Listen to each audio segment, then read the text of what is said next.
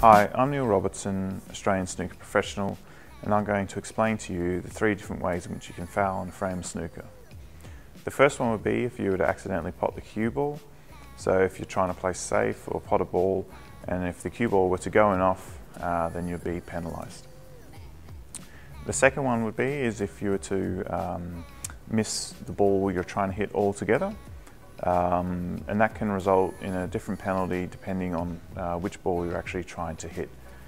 So if you're trying to hit a red ball and if you were to miss it or go in off, then you'll be penalised 4 points.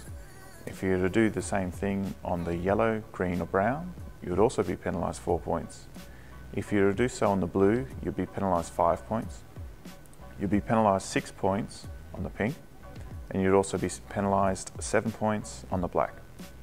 There's also another situation in which if you were to try to hit a red ball, like this situation here, and if the cue ball were to fall in behind the blue and your opponent cannot hit any of the reds, he can then choose one of the 6 colours as a red ball for that shot.